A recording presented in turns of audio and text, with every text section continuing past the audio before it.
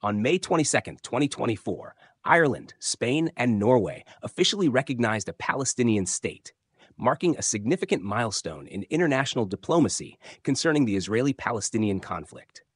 This coordinated move was described by Irish Prime Minister Simon Harris as an historic and important day for Ireland and for Palestine. The formal recognition will take effect on May 28, 2024, aiming to advance the resolution of the Israeli-Palestinian conflict through a two-state solution. Several other European countries, including Malta and Slovenia, have indicated plans to follow suit, potentially increasing the momentum for broader recognition within the European Union. The decisions from Norway, Ireland, and Spain come amid international outrage over the humanitarian crisis and civilian death toll in Gaza, highlighting the urgent need for a sustainable and peaceful resolution to the conflict.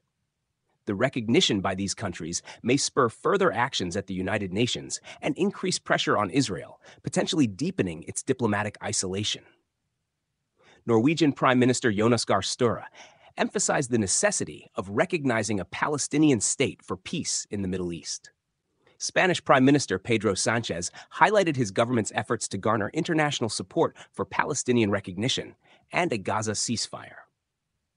Palestinian President Mahmoud Abbas welcomed the recognitions, stating they affirm the Palestinian people's right to self-determination and bolster efforts towards a two-state solution. However, the move drew condemnation from Israel, which immediately ordered its ambassadors back from Norway and Ireland in response. This development is a step toward a long-held Palestinian aspiration that came against the backdrop of international outrage over the civilian death toll and humanitarian crisis in the Gaza Strip following Israel's offensive there. In a separate but related development, Israeli National Security Minister Itamar Ben-Gvir's visit to the Al-Aqsa Mosque compound, Temple Mount in Jerusalem, a site sacred to both Jews and Muslims, is expected to escalate tensions in the region.